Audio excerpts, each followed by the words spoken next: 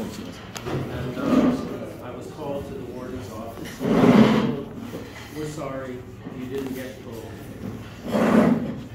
I was very mad because I felt the worst thing you could say to us is we're friars. And I felt that I was the biggest friar that ever lived because I believed him. So I went back to my unit and I called my wife. And she said, okay, be quiet, because I was yelling. Be quiet. And daven. Right now, whatever you want to daven. I did. And about 2 hours later, I get called back to the warden's office. And they said, we made a terrible mistake. We switched the names.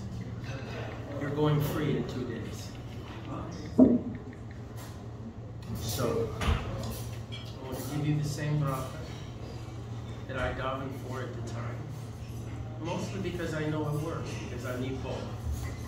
So it works.